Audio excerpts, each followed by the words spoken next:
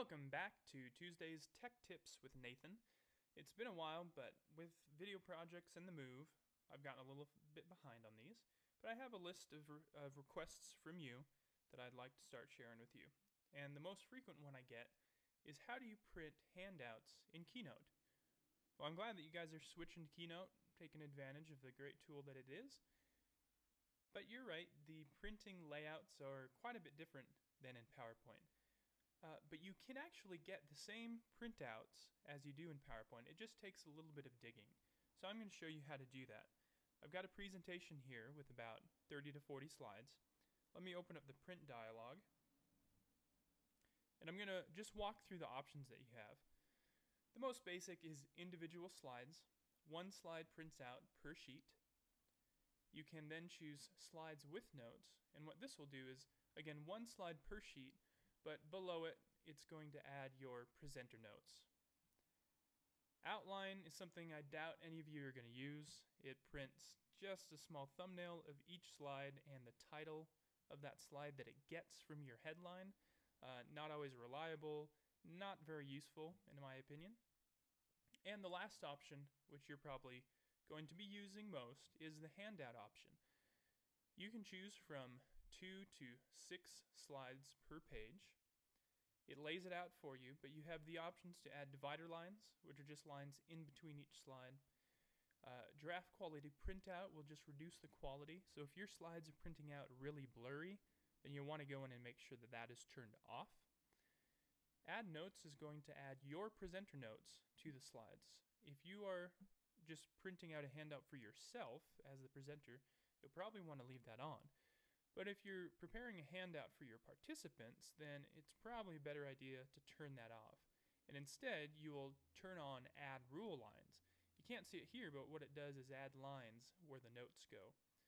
So I'm just going to go ahead and choose 3 slides per page, and then open up a preview so you can get an idea of what this looks like.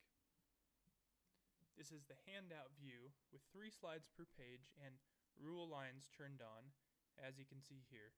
So this is great to print out for your participants so that they can take notes. But most of you said, well, I want it in portrait mode. So let's take a look.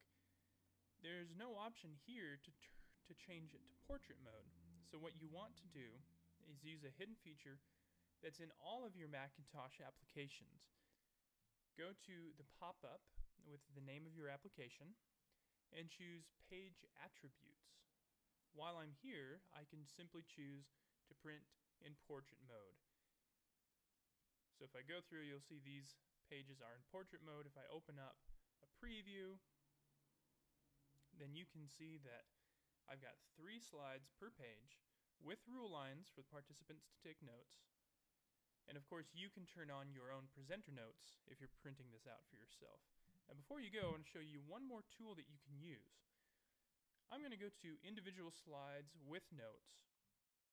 I've got it in portrait mode, but instead of going to page attributes where I can change from portrait to landscape, I'm going to choose layout.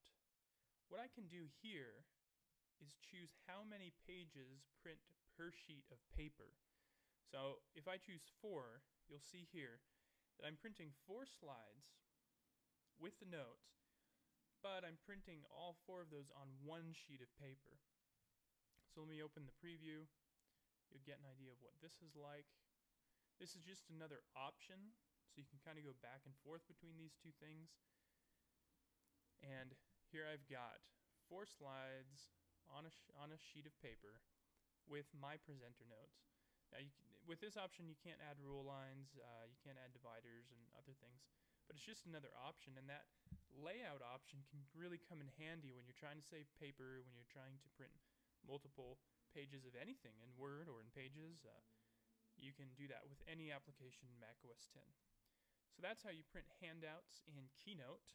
Please keep on sending me your questions about Keynote or any other tech questions that you have, and I will share them with you next Tuesday.